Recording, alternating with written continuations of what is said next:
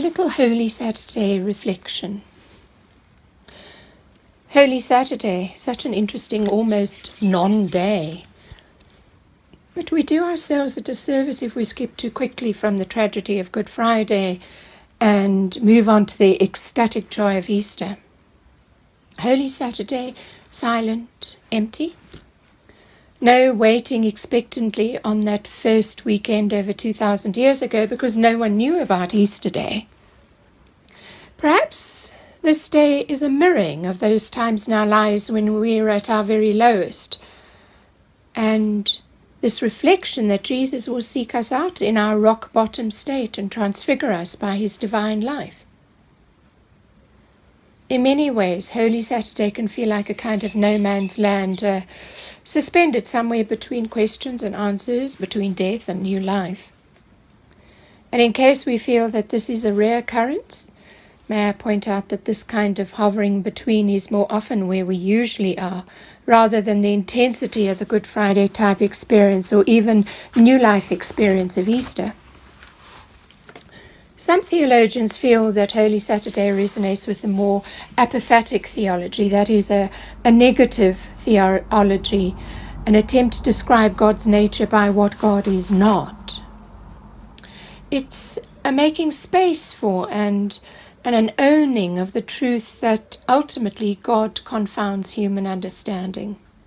And yet, this is in no way detracts from the felt experience of encountering divine presence. It holds mystery and presence together. R.S. Thomas, a priest in Wales for most of his life in the 20th century and one of the finest Christian poets, writes in much of his poetry about this inversion, this not knowing of God.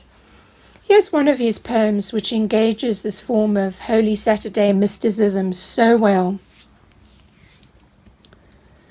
I never thought other than that God is that great absence in our lives, the empty silence within, the place where we go seeking, not in hope to arrive or find. He keeps the interstices in our knowledge, the darkness between stars. His are the echoes we follow, the footsteps he has just left.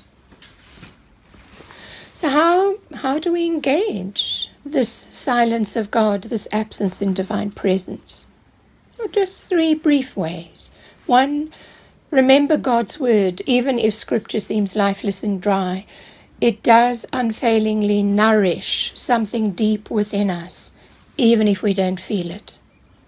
Secondly, look around and be willing to encounter God in other people, places, and experiences. Thirdly, become a conduit of God's presence for others around you.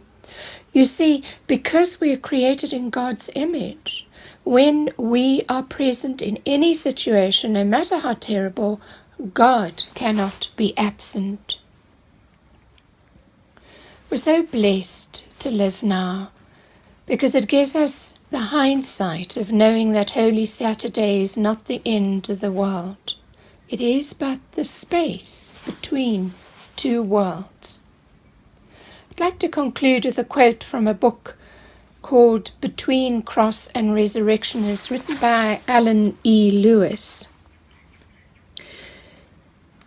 Because God lives, present in absence, praying and responding in silence, the Easter story which leaves us mute is also our empowerment for utterance and prayer. Amen.